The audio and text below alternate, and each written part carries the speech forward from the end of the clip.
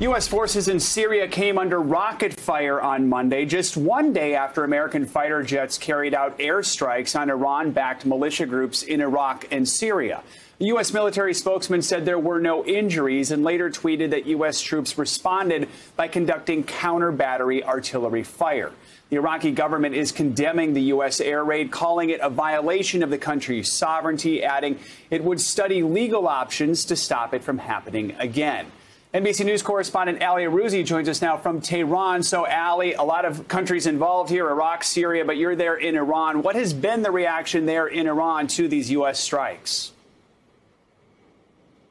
Good morning, Joe. Well, we've only heard from the Foreign Ministry spokesperson so far, who condemned the airstrike, saying the United States is taking the wrong path in the region and that Washington is continuing the failed legacy of the previous administration. He said instead of creating tensions and problems in the region, the U.S. should leave the region and let people establish their own security without Washington interfering, which only causes disruptions. Other than that, officials here have been uncharacteristically silent about the airstrikes. Of course, the militias in Iraq and Syria vowed revenge. They made good on that threat, obviously. So, Ali, are there any signs that Iran-backed militia groups could step up attacks on U.S. interests in the region in the wake of these airstrikes? Well, there's been an alarming increase recently in the number of attacks by Iranian-backed militias on U.S. assets, attacks that have become more sophisticated, using more advanced hardware.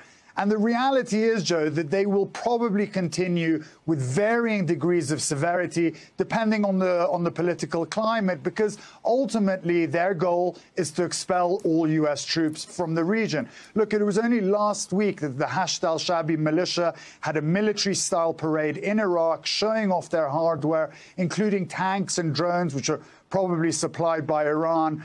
They look more powerful than the Iraqi army, and you don't flex that kind of military power if you don't want to send a message to the U.S. That they're not welcome. By and large, the attacks have been contained, but the smallest miscalculation could have massive implications for both Iraq, Iran, and the United States. And Ali, any idea at this point, could this latest escalation in tensions have any impact at all on nuclear talks with Iran?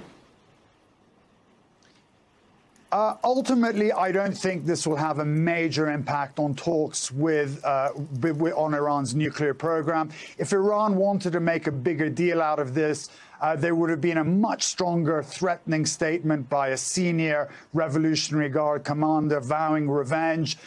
There wasn't one, which is an indication that they don't want talks to fall apart. Iran has been pushing the envelope with the Biden administration to figure out their boundaries, see how far they can go.